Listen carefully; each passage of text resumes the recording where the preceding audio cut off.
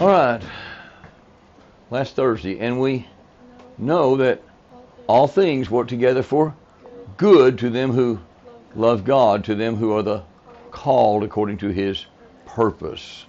That's a great promise to claim. We need to memorize that. And when you're going through a rough time, thank you, Lord, for Romans 8:28. And then 1 Corinthians 15:58, last verse, I think. Well, I think it's the last verse in the 15th chapter. Therefore, my beloved brothers, be steadfast. What's that mean?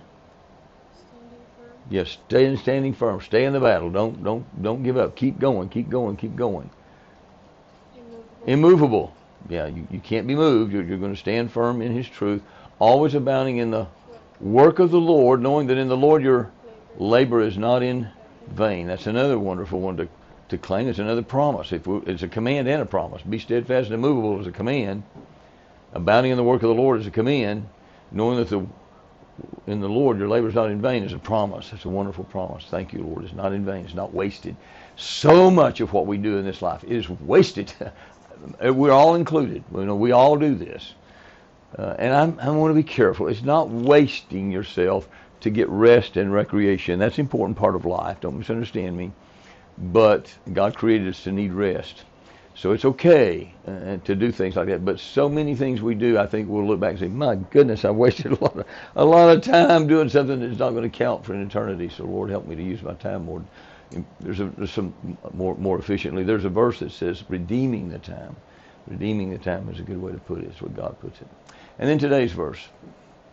But my God shall supply all your needs according to His riches in glory by Christ Jesus. Yeah.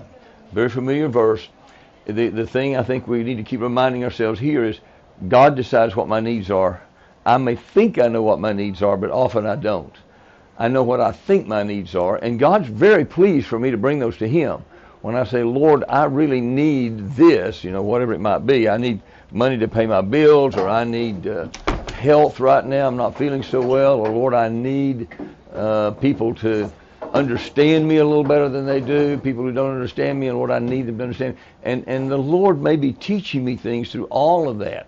Sometimes He uses financial need to teach us some things about how we use our finances. And sometimes He teaches us when we're sick to just wait on Him and to trust Him. I remember one time, it's been many years ago now, but I had there are colds.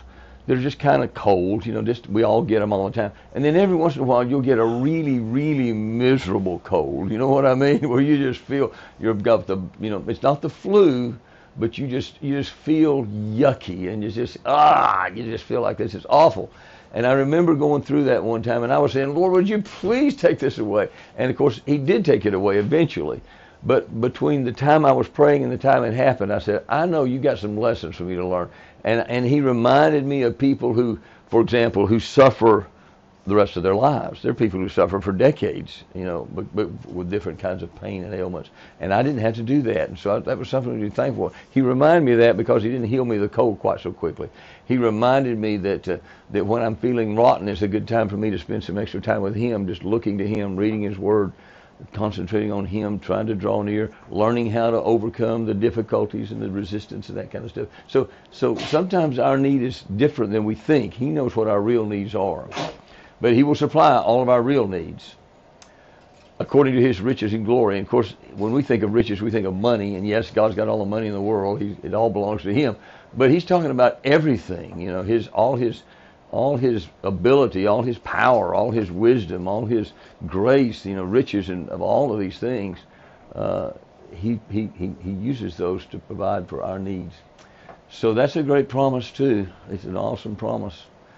My God shall supply all your needs. So when you feel like you really have a need, Lord, you remember His compound name?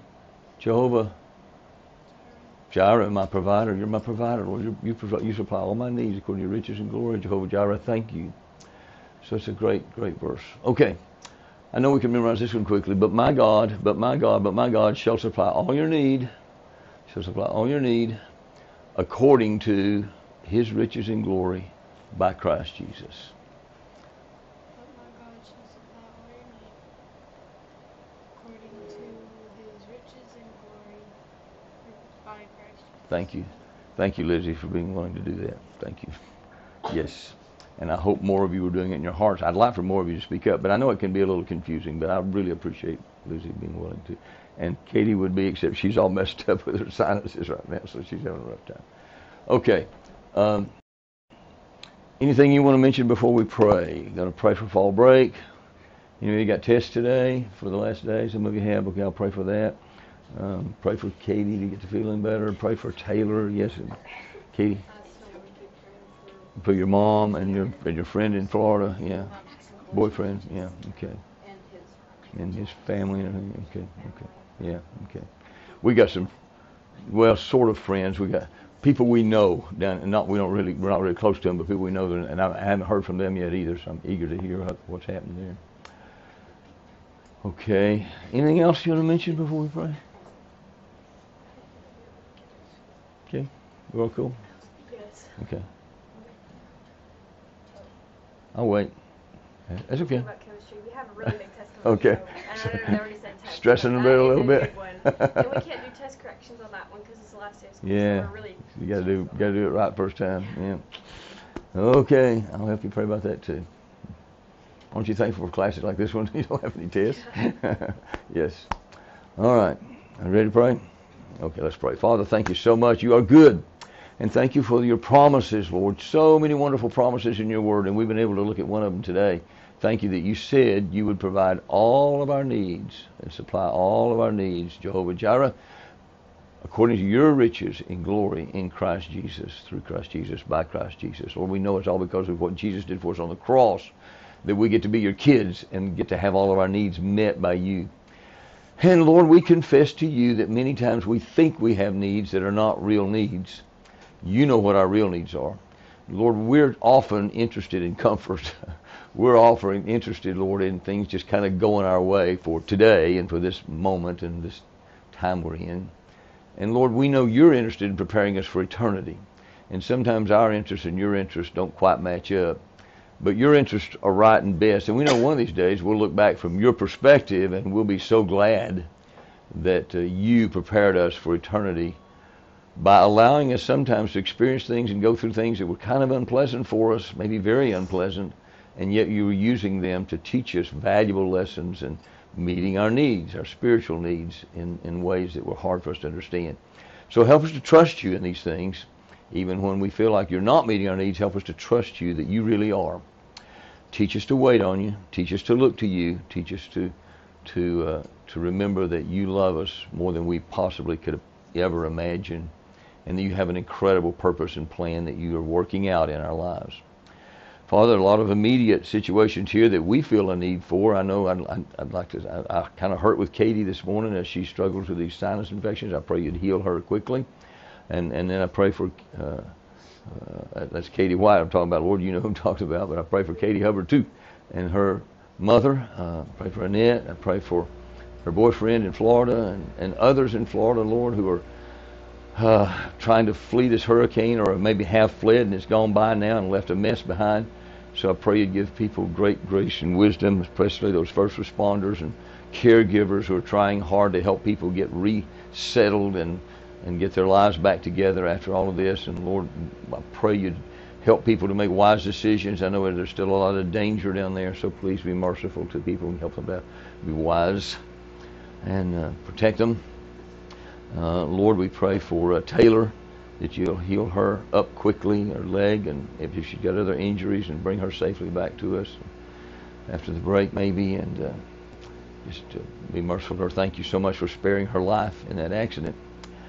So Lord, it reminds us of how fragile life can be, and I pray you would all keep that in mind.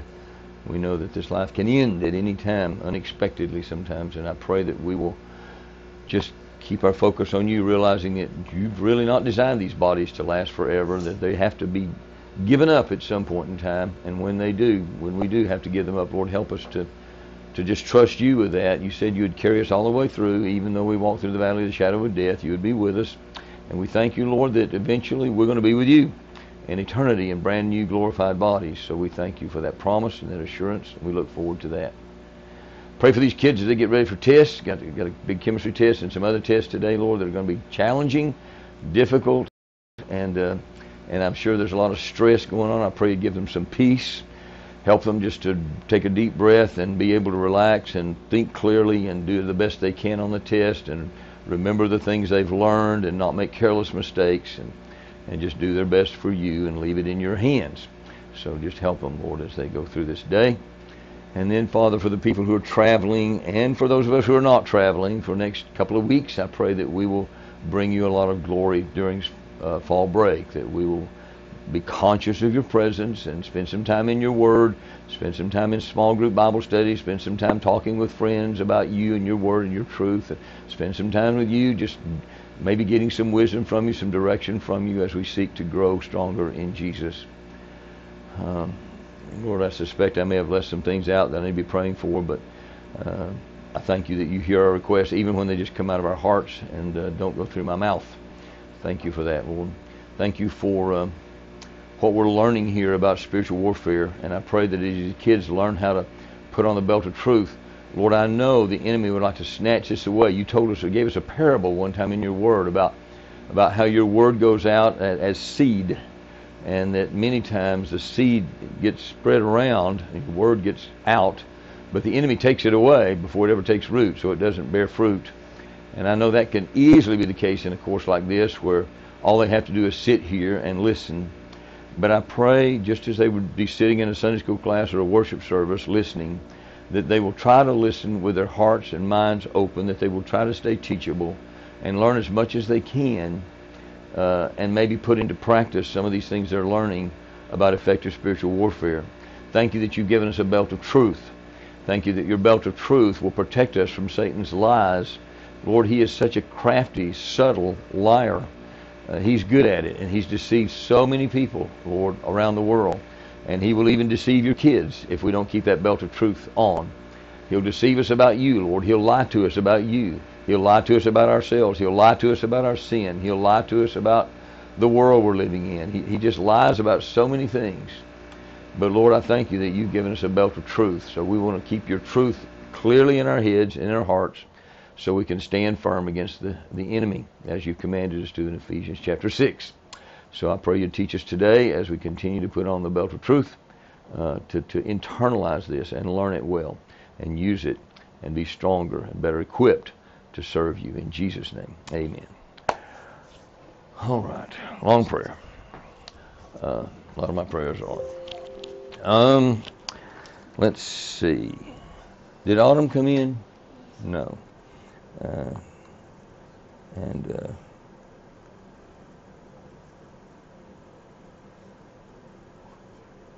And Anna didn't come in either, did she? Okay. All right. I want to give you a handout here. I told you yesterday I would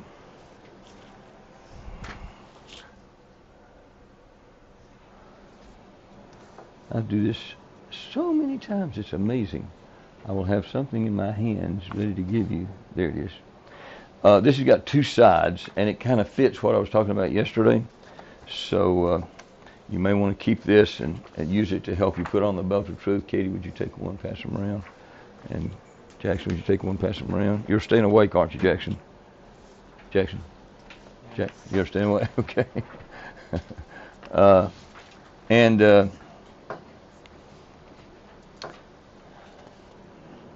All right. Here are the questions for part 4. We're still putting on the belt of truth, so take one, pass those around too. Thank you. Everybody should get 2 different sheets. One of them says putting on the belt of truth about God in big letters up at the top. The other one says questions only. So take one of those and pass them around too.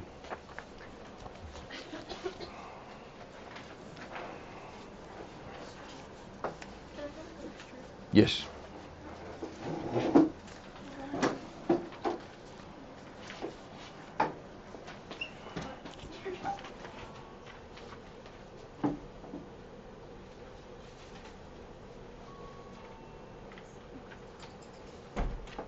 Okay, before we look at this video, let me just go over these questions. Everybody got questions now? See the questions in front of you? Okay. Let me look, make sure I'm looking at the right one. Yeah. How much of Steve's account about his encounter with a Ridgecrest teacher can you remember? I've got a story on the video. I'm just seeing if you can remember the story. Number 2, what's the point of his sharing that account? Number 3, what are some common lies of Satan regarding our sin? Number 4, what are some truth about sin that we could pray back to God as far as putting on the belt of truth? Number 5, what's the verse in 1 John that promises us God's forgiveness when we confess our sins? Number 6, what are 2 possible implications for the word testimony? Number 7, what's the problem with the self-esteem movement? You'll see it's one of my pet peeves. I talk about it a lot. Number 8, where in his word does God indicate that our testimony is an important part of our overcoming Satan? Number 9, what 3 things are mentioned in that verse that give us victory over the devil? Number 10, 31 things were mentioned in this video that God says are true about us as his kids. How many of them can you remember? And I've got a list of them. I'll hand them to you after the video is over. But see, just try to concentrate on some of these things. You can't remember them all, but try. Get us some of them. Number 11, how do some people identify themselves as Christians get confused about the promises of God's power in us? Number 12, what's the real purpose of God's power in us? Number 13, can you remember the gist of any of the verses that relate to God's power in us? And I've got a whole bunch of verses there. You may get some of them. Number 14, what's the common error about answered prayer that goes along with the same error about God's power in us? Number 5, why is prayer so powerful? Number 16, 27 passages were used in the video to communicate God's truth about prayer. Can you remember any of them? And I've got another handout on prayer that I may not have printed yet. I'll have to give it to you after the break. So, there we go. Okay, so that's kind of an overview. Thank you very much. Everybody got 2 handouts now? Okay.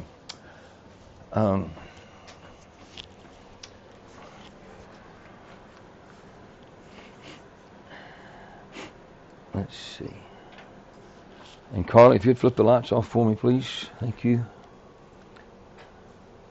Well, hey guys, we've reached video number 4 in our spiritual warfare series.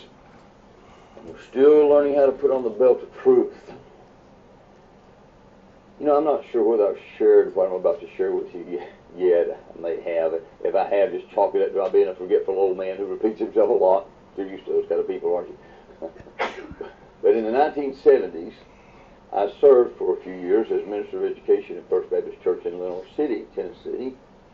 And every year we took a large number of our Sunday school leadership to what we call Sunday School Week at the Baptist encampment over in North Carolina called Ridgecrest. It was a beautiful place and we loved to go. One particular year when we were there, our church Sunday school director and I attended a fairly large meeting together, probably 200 or 300 people, I'm guessing, from my memory now, who were all Sunday school leaders now. These were not just ordinary people. These were people who were really involved in Sunday school, leading and teaching Sunday school. It was being taught by a man who worked for the Sunday School Board of the Southern Baptist Convention. Now keep in mind, the 1970s, I hope you remember your history, these were the years when the Southern Baptist Convention was finally waking up to the problem of what we sometimes call theological liberalism. Technically, it really wasn't theological liberalism. That's a misnomer. It was more like neo-orthodoxy. But what it meant was that many of our professors had stopped believing that the Bible was the very Word of God. They might say it contained the Word of God, but these guys were very happy just to accept a whole lot of the what we call philosophical naturalism, and so they tried to explain away a lot of the miraculous or supernatural parts of the Bible. They would have all kinds of natural explanations. But when you start doing that, guys, what you finally discover eventually is you don't have much left. I mean, what are you going to stand on? If you take away all the supernatural, what do you have left? I mean, this Bible is a supernatural book. God is a supernatural God. Anyway, I don't want to go down that road right now. This man was teaching through one of the Gospels, and he came to a place where Jesus was casting out demons. And I still remember his words, because they were so totally shocking to me when I heard them at that point in the 1970s. He said, now, some of you are going to want to ask me, are demons real? Well, I don't know. And furthermore, neither do you. End quote. He just went on. And I sat there stunned. I thought, good grief, this is a Southern Baptist teacher? Now, this is pretty blatant. So, after the session was over, I grabbed my Sunday school director and said, come on, we need to go talk to this man. So we caught up with him on his way out. And I said to him, just very honestly, I thought I might not get a chance to talk to him again. I said, "Sir, you don't really believe the Bible's God's Word, do you?" And he frowned and said, "Why would you say that?" And I said, "Well, because you said you didn't know if demons were real. And the Bible clearly teaches that they are. So the only conclusion I can make is that you don't believe the Bible's God's Word." It's fascinating. He became very red in the face. He frowned and he said angrily, "You're trying to put words in my mouth." And he walked away. Now, I share that little story, which is true, by the way, to say this. Most likely, if you don't really believe the Bible, you probably won't even be listening to this series on spiritual warfare anyway. But if you are having any issues with trusting the Bible, we keep coming back to this, don't we? I want to urge you, get those questions in your mind settled. Don't be afraid to ask them. Ask them. Get them settled as quickly as possible. I have a lot of Veritas 2020 videos that can help you with that. I'll be glad to talk with you personally. But the Bible teaches very clearly we have real spiritual enemies, Satan and his demons. And the Bible teaches they are very real. And that's why God says we must learn to resist them, to fight them. We are in a real spiritual war. And the enemy is not people. We've been through this before. Now, Satan would love for all of us to think, "Oh, I'm a modern person. I think scientifically," which, by the way, most people who claim to think scientifically, who talk like this anyway, they don't really think scientifically. They just think it's nice to say. It sounds sophisticated. And all this talk about Satan and his demons is stuff from ignorant times to the distant past. We know better than that today. Now listen, if Satan can get you there, if he can get you to think like that, he knows he's not going to get any resistance from you. You'll be like putty in his hands. You're not going to resist him because you don't even believe he's there. And there are millions and millions and millions of people today who are doing exactly that. They're acting as Satan's pawns. They're foolishly, they think they're sophisticated, and they're foolishly laughing at the very thought of Satan's existence. Very foolish. But God's given us armor, and these pieces of armor are listed in Ephesians chapter 6, and we've started looking at them. But listen, before we can effectively put on the other pieces of armor that God provides for us to resist the devil, we must, you hear me guys, we must make sure the belt of truth is securely in place. So important. And because God put such a premium on truth in His Word, we spend a lot of time learning to put on the belt of truth about God Himself. I'm tempted again to once again repeat what I've said so many times about truth, but I'll resist that temptation. I want us to think briefly about the truth now about sin, our sin. It's so important that we understand the truth about sin. Our enemy, the devil, has succeeded in deceiving many, many people about sin. He loves to tell lies like, "Oh, you know, everybody does it. It's not really such a big deal, is it?" Or maybe, "I know the Bible says it's sin, but aren't things different now? I mean, the culture's different now, right? This is okay now. It's not really sin. Or if it's sin, it's very minor sin." It's a lie. Or maybe other lies like, you've sinned so much. You can remember your sin, right? You've sinned so much. You've sinned so badly in the past. You can't expect God to keep on forgiving you.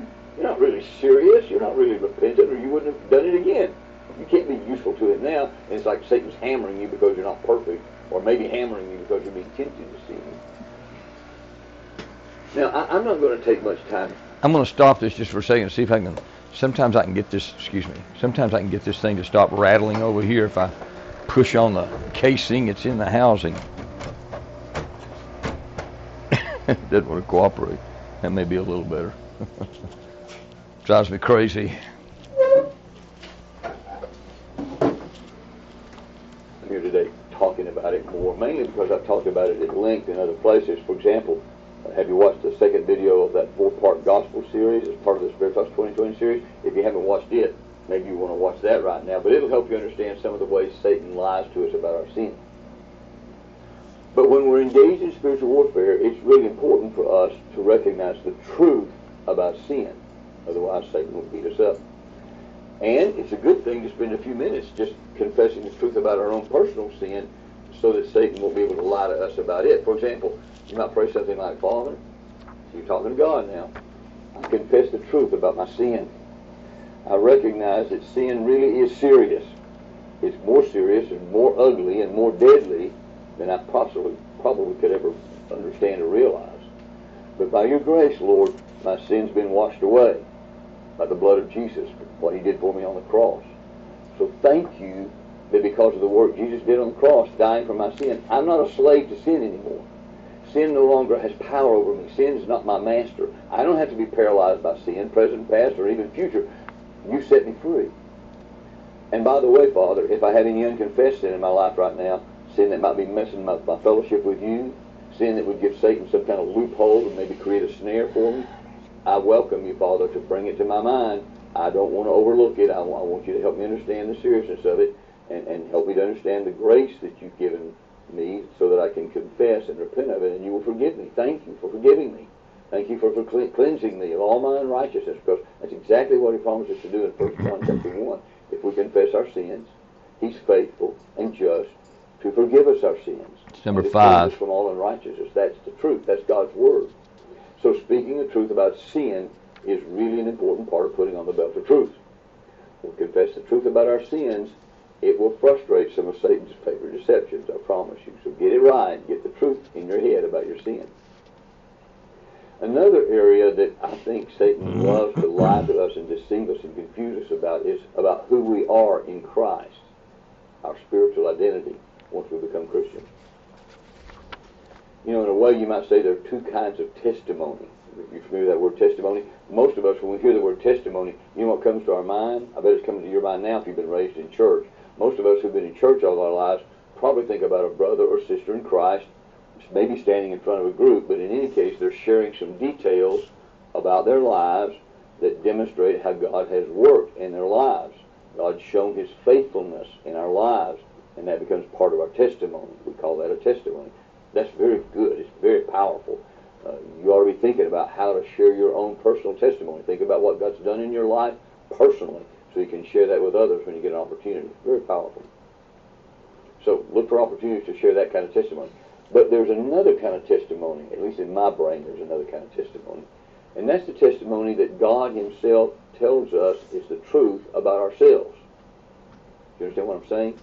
It's the truth about ourselves that we know it's true because God tells us that it's true. He's told us in his word that it's true.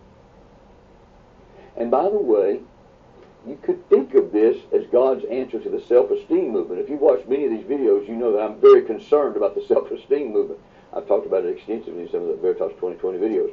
But I'll repeat here that the self-esteem movement is actually a satanic substitution for God's truth. The self-esteem movement wants to leave God out of the picture. It just tries to get everybody to get very confident in themselves, to think highly of themselves. You know what that leads to, don't you? Sure you do. At least to sin is pride and arrogance. So parents, if the self-esteem movement seems like a good idea to you because you feel like your kids don't have enough confidence, I urge you, instead of building the kids' self-esteem and self-confidence, start building their Christ-esteem and Christ-confidence, because the truth really is that apart from Christ, we really can do nothing. We don't need to think we can do anything on our own. We can't do anything without Jesus. But in Christ, things are very, very different. This is part of our testimony.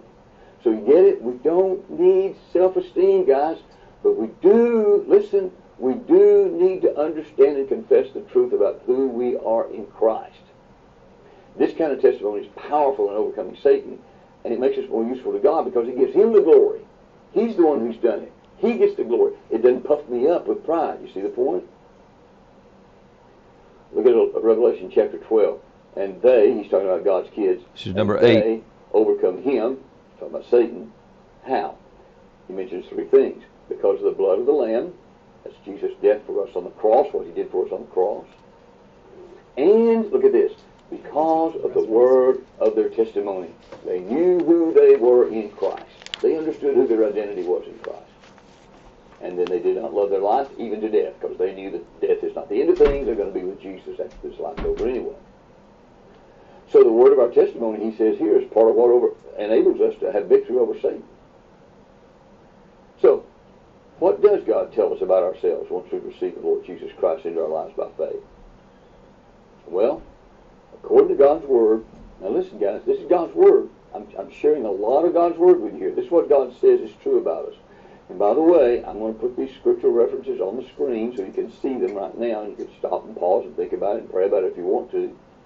But I'll also try to remember to put a link on aboundingjoy.com when I post this so you can look them up and print them if you want to. This is God's Word. God tells me I am a child of God. That's in Romans chapter 8. This is that long list, God number tells me 10. that all things are working together for my good. I'll give you the handout in a little while. God tells me I am an heir of God and a fellow heir with Christ. He says I am being transformed into the same image of the glory of the Lord from glory to glory. He says I am in Christ. He says I am a new creature. He says I'm a citizen of heaven, and I'm redeemed, and I'm God's own purchased possession, and I'm a stranger and pilgrim here on earth. I'm an ambassador from the kingdom of God. I'm held in His hand, and no one can snatch me away. God tells me that sin shall not be master over me, that I'm seated with Christ in the heavenlies, that Christ is in me, that I'm the righteousness of God in Christ, that I've been made complete in Christ, that I've been set free by the truth. I'm loved by Jesus. I have died to sin. I've been raised with Christ to walk in newness of life. My body is the temple of the Holy Spirit who's in me. I can endure all things through Christ who strengthens me. God supplies all my needs according to His riches and glory. I have authority over all the power of the enemy. God will never leave me or forsake me. I'm more than a conqueror in all things. I reign in life. Goodness and mercy will follow me all the days of my life. I'm qualified to share in the inheritance of the saints. And I've received the power of the Holy Spirit. Guys, that may seem like a long list to you. That's just a partial list. But it will get us started focusing on the truth about what God says about each of us as His kids. We need to spend some time meditating on these things in His presence as we put on the belt of truth.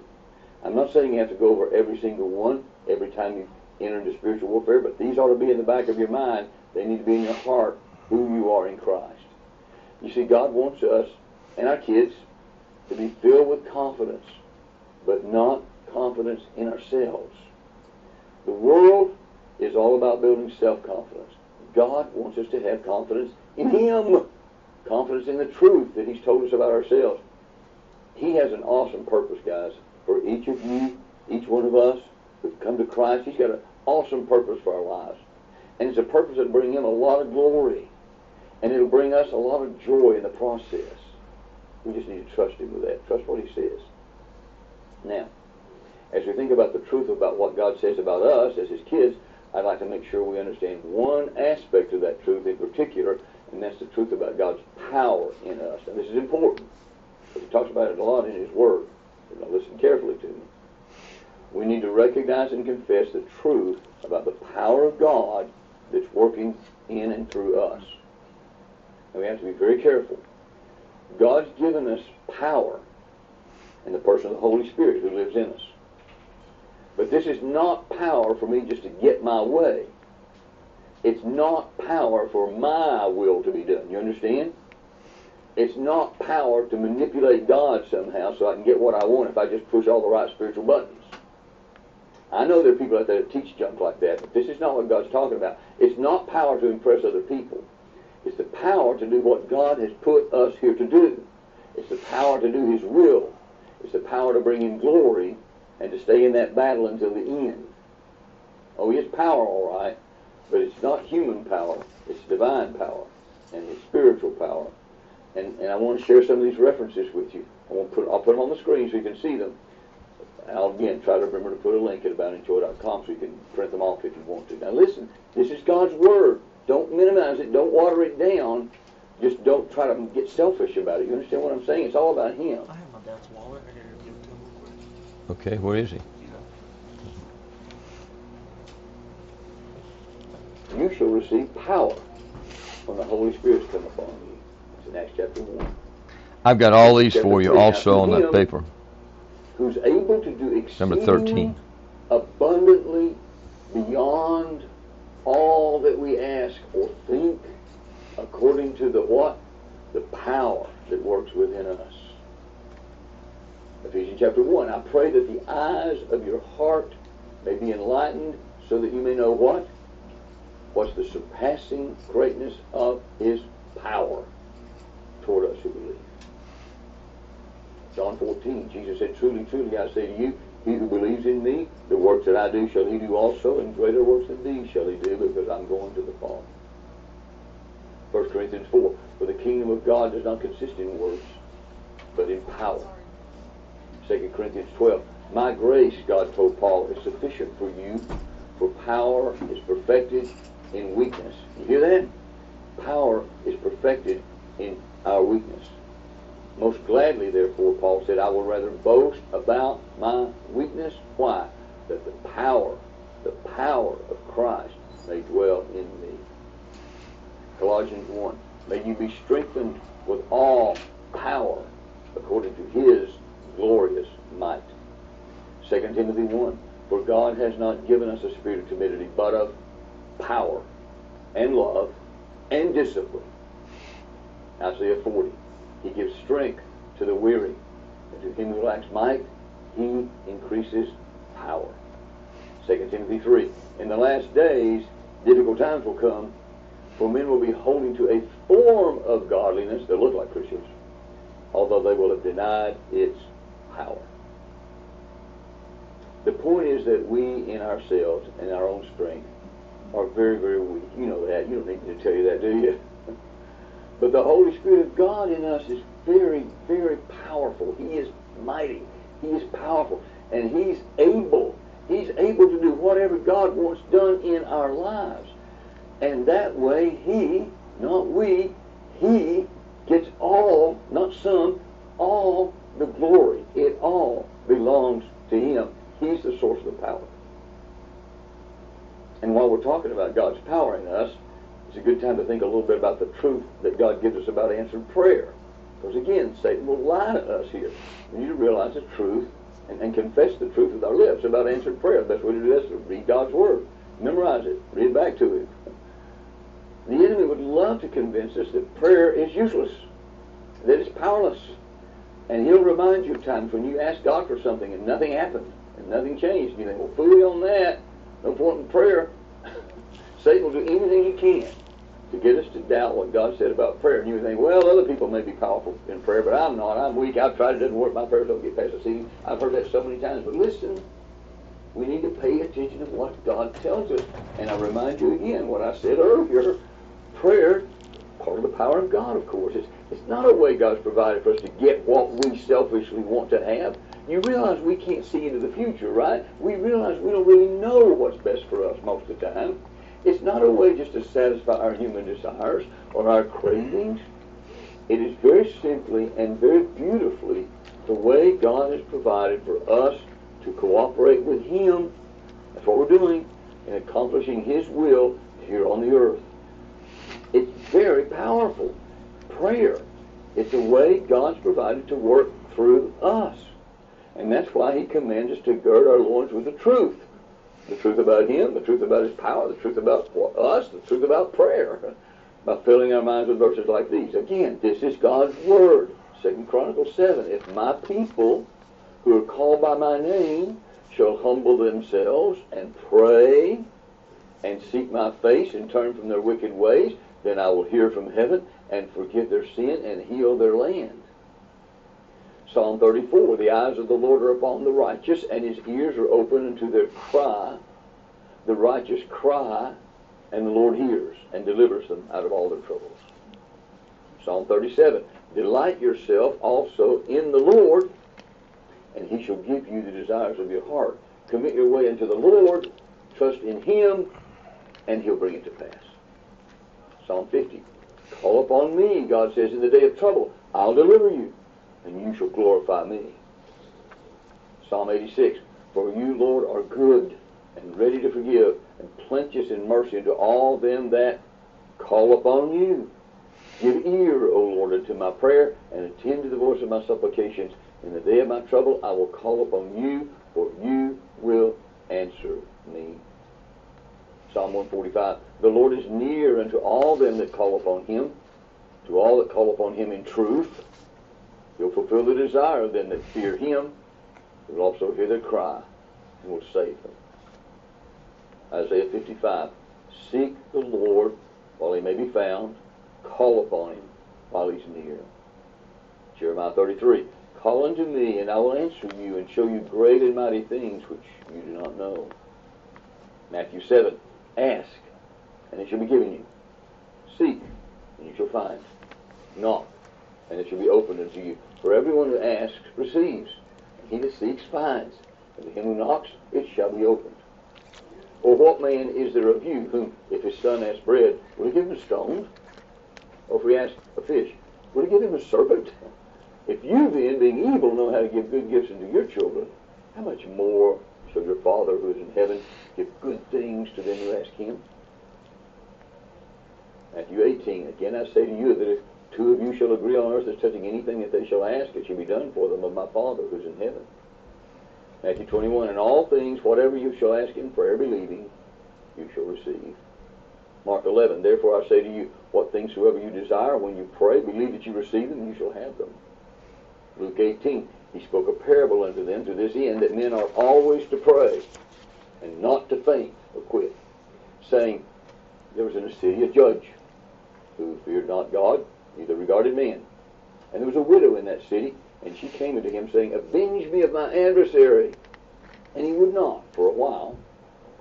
But afterward he said within himself, though I fear not God nor regard man, yet because this widow troubles me, I will avenge her, lest by her continual coming she weary me. And the Lord said, you hear what the unjust judge said? And shall not God avenge his own elect, who cry day and night unto him, though he bear long with them? I tell you that he will avenge them speedily. Nevertheless, when the Son of Man comes, shall he find faith on the earth? John 14, and wherever you shall ask in my name, that will I do, that the Father may be glorified in the Son. If you shall ask anything in my name, I will do it. John 15, if you abide in me, and my words abide in you, you shall ask what you will, it shall be done unto you.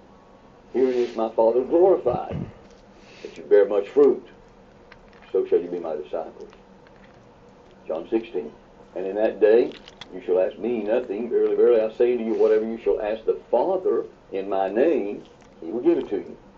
Hitherto, if you ask nothing in my name, ask and you shall receive, that your joy may be full. Romans chapter 8, likewise the Spirit also helps our infirmities, for we know not what we should pray for as we ought.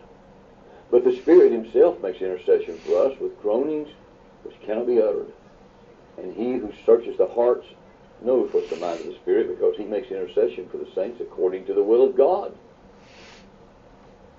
Ephesians 3, now unto him who is able to do exceeding abundantly above all that we ask or think, according to the power that works in us, unto him be glory in the church by Christ Jesus throughout all ages, world without end.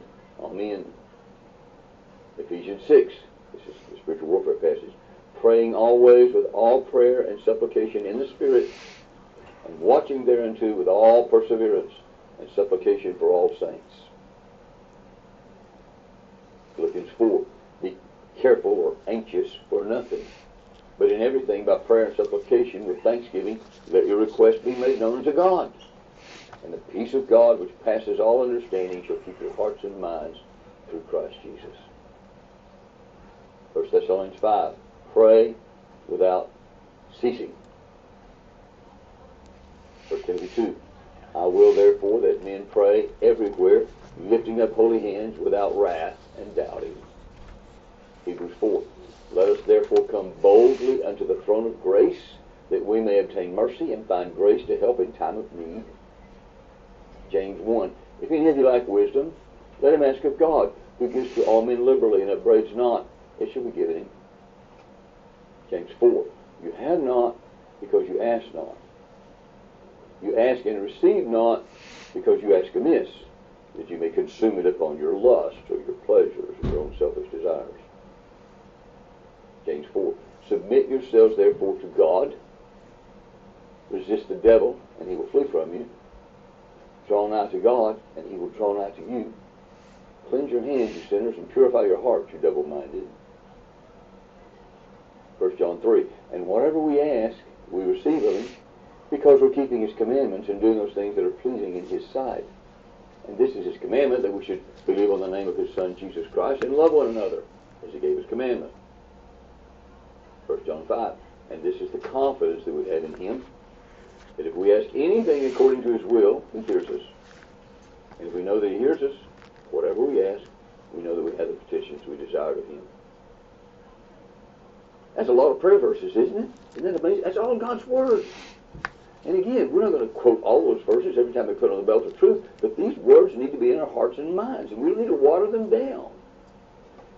The reason people water them down is because they've asked for things selfishly instead of for God's will to be done, and they didn't get what they wanted at the moment, and they just washed their hands in prayer, which is really tragic. But there'll be times when you'll be impressed to use some of these verses. There'll be other times you'll find that you'll be impressed to use other verses, but the more of them you commit to heart, to memory, the more you'll be equipped to stand against the enemy's attacks. I mean, God's serious about his Word. We need to be too. Because once you memorize these kind of things, the Holy Spirit can bring them to mind when you need them. Okay. By now, you're probably thinking, good grief, is he just going to go on and on forever talking about the belt of truth? I guess we could, couldn't we? I mean, the truth is powerful, and there's so much more to God's truth, and Satan is such a clever liar. I hope I've made the point that we need to make sure we know the truth. We know God's truth, so that we won't be taken in by Satan's deceptions and lies, and because that just put us on the sidelines. We were totally ineffective for the Lord. Let's pray. Well, Father, thank you so much for telling us so much in your Word about the truth about you, the truth about us, the truth about sin, the truth about your power in us, the truth about answered prayer, and of course, Lord, the truth about many, many other things. We could go on and on. But Lord, help us to get really well equipped. Father, I know that some of the people who may be listening to me right now may be kind of immature in Christ, and they've never memorized much. Maybe some of them haven't exercised their memory muscles enough to think they can even do it. Maybe some of them are so old they think they can't do it. I don't know. But Lord, I know that the more of your Word and your truth we hide in our hearts, the better equipped we will be to fight off Satan. And Father, I know from experience and from testimonies of others how clever Satan is at deception, at deceiving us. So help us all to be able to put on that belt of truth and to wear it, not confident in ourselves, but fully confident in you, the great Creator God who lives in us by the power of your Holy Spirit, works through us to accomplish your purposes, Lord. So thank you that we get to be a part of this work. Thank you that you've chosen to put us into the war and help us to fight effectively and to stay in the battle until you call us home. We pray in Jesus' name. Amen. Okay, I'm going to give you two more handouts before you leave. One of them is the answers to those questions you got. Just pass those around, please. And another one is a handout that I've got. Some of this will be just duplicated, but I had one on the who we are in Jesus, our identity in Christ, belt of truth regarding my identity in Christ. Take that one too. You can put it with your other things. And we don't have time to talk about any of this right now, but I hope you have a wonderful fall break. Do you have anything you want to add before I pray and let you go? Yes. For my science test. Science test. Yeah, we had some others asking for prayer for tests. All right. Anything else? Oh, sorry. Okay. You should be getting 2 more, so you'll have a bunch of them today. Okay?